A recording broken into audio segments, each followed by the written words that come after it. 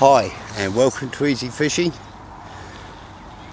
and it is a very hot, clammy kind of afternoon. I'm absolutely dripping sweat. My hair no doubt looks like I've been dragged through a hedge backwards, and yes, since lockdown this has been a bit of a nightmare. The reason I haven't put any videos up was that quite simply I was out reconnoitring for some new filming venues on the Friday and fell over and damaged my back. I did try to go, but it was it was just too painful. So apologies for the delay. Let's get on with the video. Today I'm at a local club lake. There's quite a strong westerly breeze. The water is got visibility down to about 4 feet. Yes, I'm going to be fishing two methods today. I'm going to start off fishing a short pole. Dead simple rig. I'm fishing it on top of the marginal shelf. It has a 0.5 gram Drennan Carp 5. Sorry, I lied. A 0.4 gram Drennan Carp 5. 015 mainline, 015 hook length, and I've put in a size 16 hook because I know I could be catching some quality fish here. Bait is maggots and a few casters, and I have some smallish quantity of dark ground bait. And as the light fades, I'm going to switch to my little mini carp feeder with a helicopter rig with a 2-inch length of fluorocarbon to a popped up maggot. Hopefully that will take something bigger, but that's for later on. So let's get on with it. So I've plumbed up the depth. I'm fishing at 6 metres with a carp margin pole. Don't be confused with thinking because it's a power carp pole that you can't use it for silver fishing. So it actually makes a lovely silver fishing pole. So make sure I've lined that up in against the marker where I drop my ground bait. There we go. Starting off with 2 red maggots on a 16. And look at that. First put in.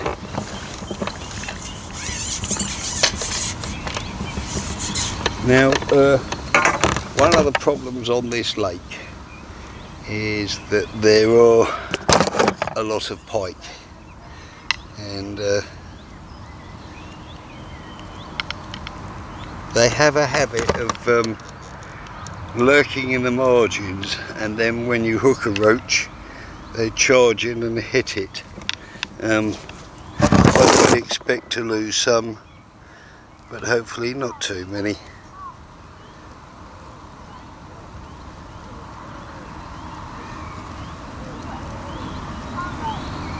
Just depends on the day, some days.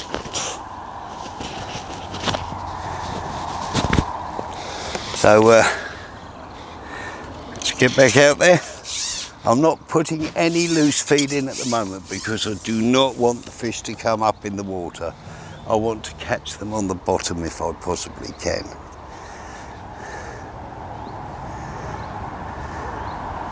And I'm just at the top of the marginal shelf. Another 2 feet and it starts to drop away quite steeply. So I'm hoping that I might pick up some better quality fish. I'm fishing a 10 solid, so I can get these roach out a bit quicker before the pike comes along, but that's probably a vain hope. So I don't really want to loose feed because I know what will happen.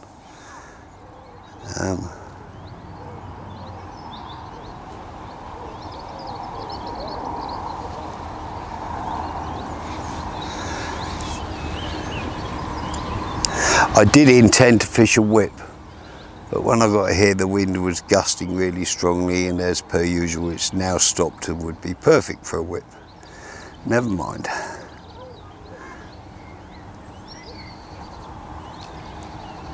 So you could say I've set up 3 outfits: a whip, a short pole and a feeder rod. But the whip got put away and the rig taken off because I decided it was too windy. Shame. If I'd come here now, the whip would have been perfect, but I'm not going to get it out again. As it is, I've only got a couple of hours fishing time. And to be honest, I don't really rate my chances that highly, even though I've had a roach first put in.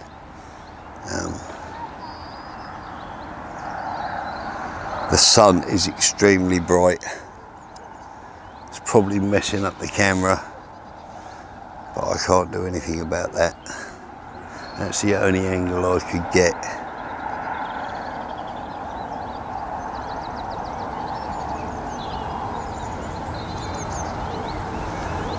And one other thing on this lake is you tend to get the fishing bursts. I've noticed you'll get a few fish, then the pike move in and the roach move out, and then when the pike go they'll come back in again.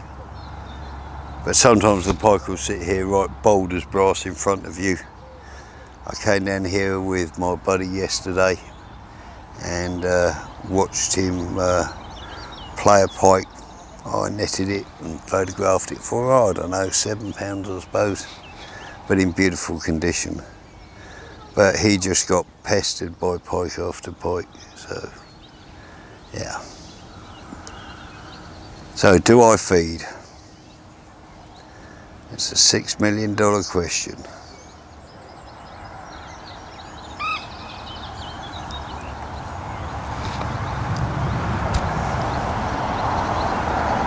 Well, we'll give it a little try, and if I just get too much attention, well,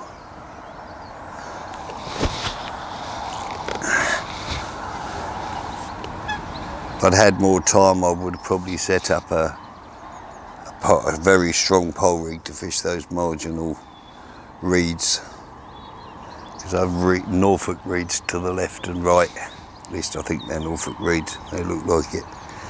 And although it's extremely snaggy. And here we go again. What do we got this time? Guess it's another roach.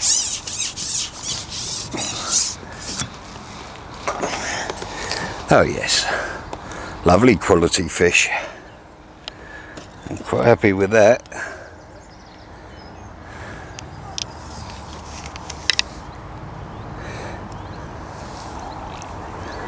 Now I'm not fishing for big fish, I'm just fishing to catch a few fish, because for no doubt everybody this has been quite a stressful time, and I just want to get a bait in the water and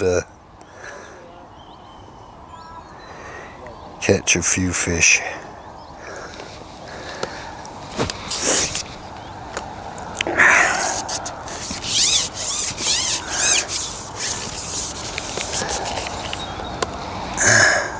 So bright I can't see my marker on the far bank to drop my floating line with. There we go. And of course I left my hat at home. This makes it doubly worse. And I'm cooking. And another one.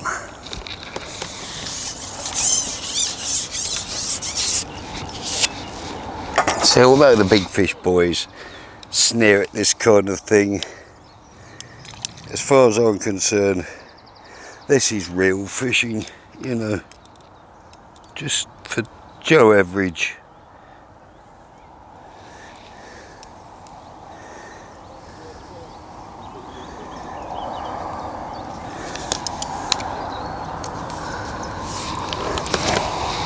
Not about breaking any records or anything like that.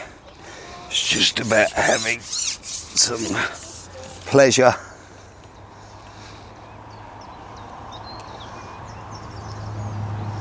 whilst catching a few fish. And I think that's all most people really want to do, is catch a few fish. Unless you're a dedicated matchman or a dedicated, oh, missed that one, or a dedicated big fish angler. But I'm quite happy to mix up big fish and small fish. When this lake has got carp, I'm not sure what size of carp go, at least 30 plus I would think. Cats, well, big.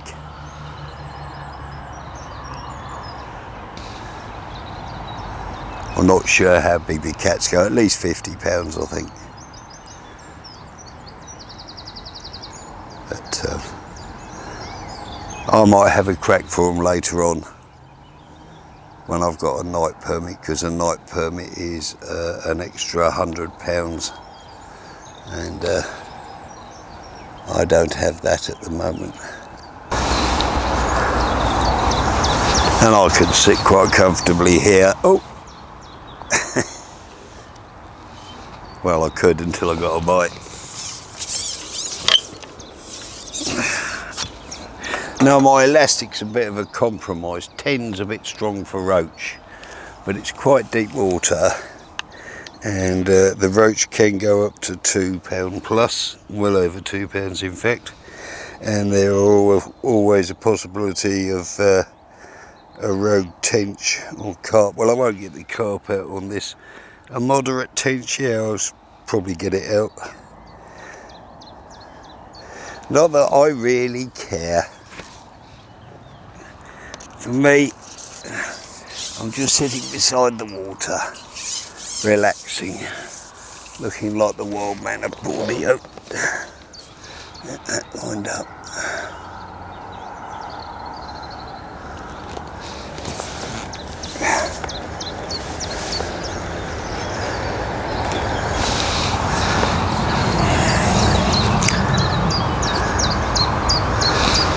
Yes, very pleasant. I have no idea what time it is.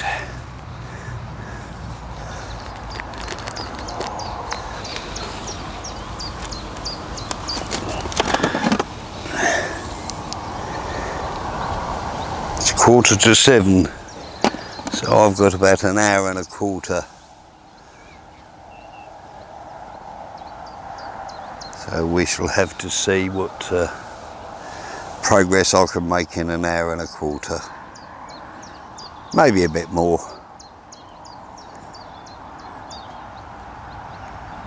Right, well, let's put a few more maggots out.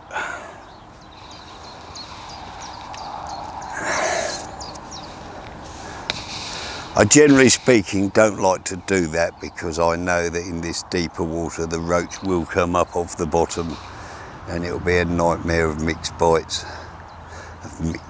missed bites. So not my favourite scenario. All I know is I am absolutely dripping. Just call me beefy. Well, I'm catching a steady stream of roach. Nothing very spectacular, but very enjoyable, and a nice stamp of fish really.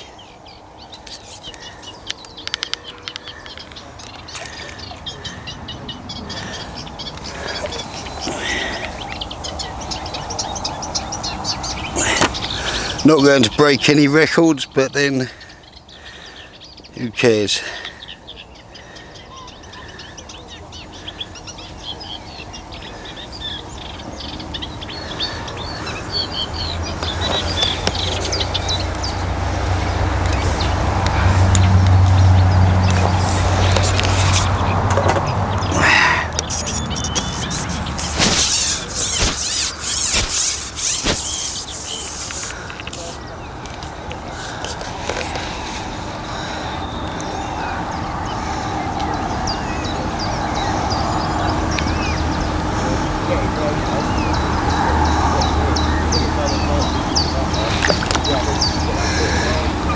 It's pretty much a bite of chuck at the moment.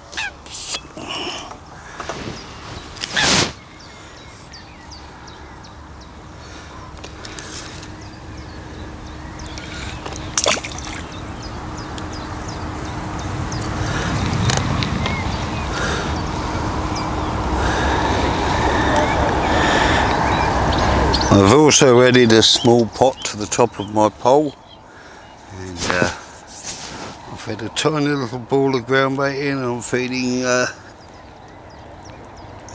just a few maggots now and again.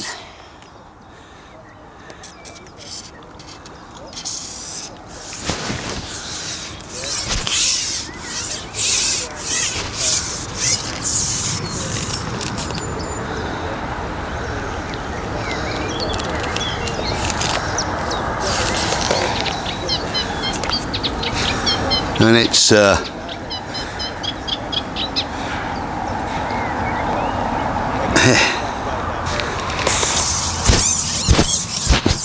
quite literally a bite of chuck.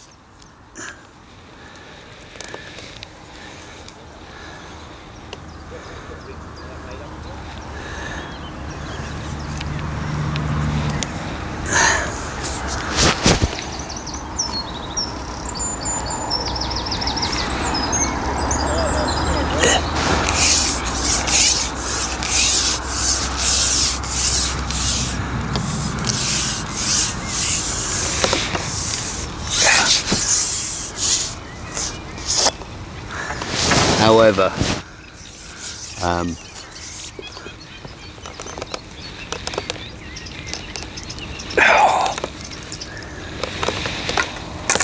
stray strains of weed and stuff are making my life miserable.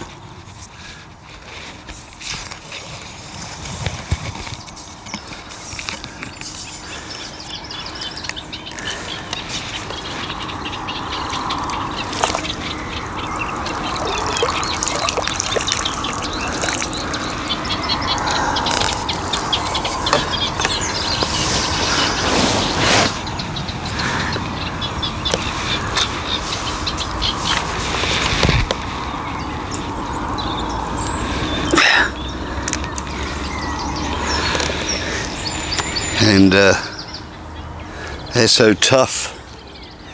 Yeah, that's another hook length gone. Oh well, good job I got some pre-tied.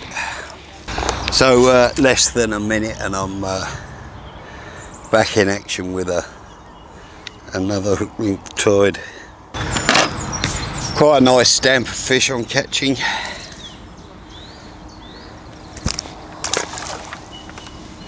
So, I'm quite happy.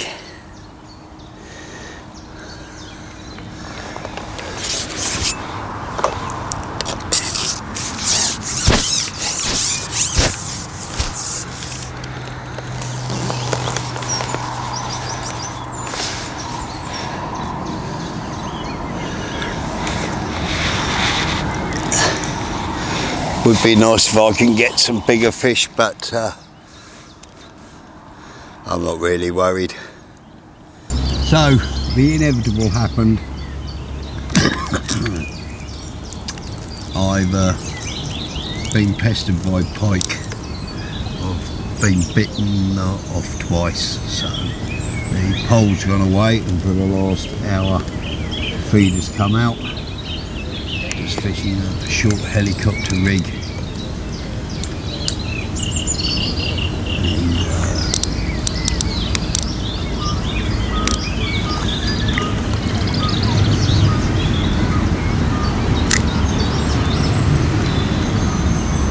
See how we get on with this. I expect to get lights on it, so I could be wrong.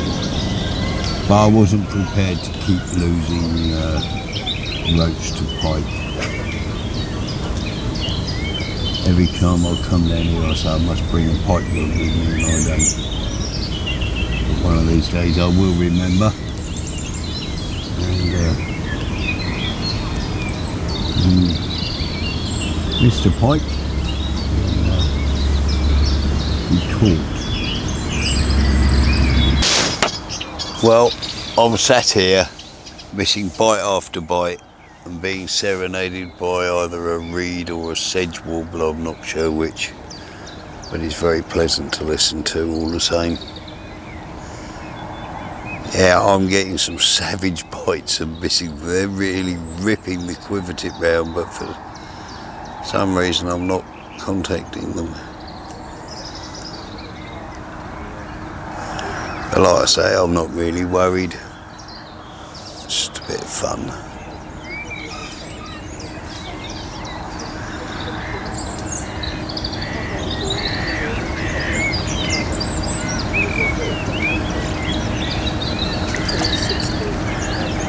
When the surface of the lake is alive with small fish, which is a good sign for the health of the lake, and no doubt the catfish and the pike keep their numbers down to a certain degree.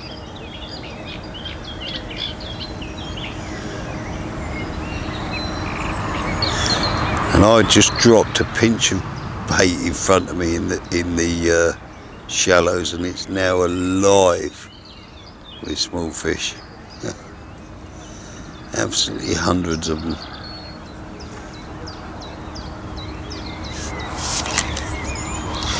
But I'm still getting bites and missing them, so yeah.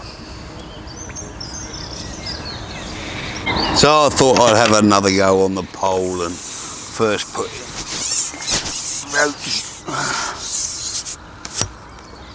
No pike yet. Hey, these are the quality of fish I'm catching, so I can't really complain. And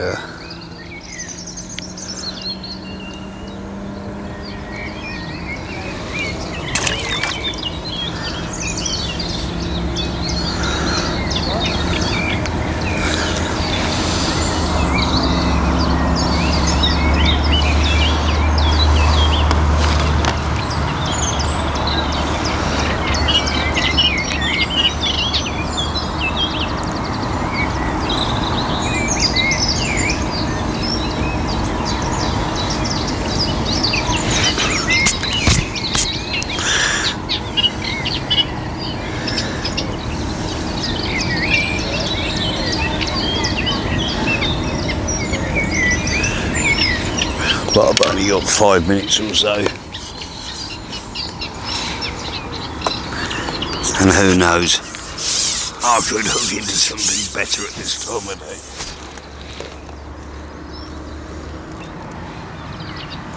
But I have to confess, I'm not geared up for big fish today. I'm just general float fishing, if you like.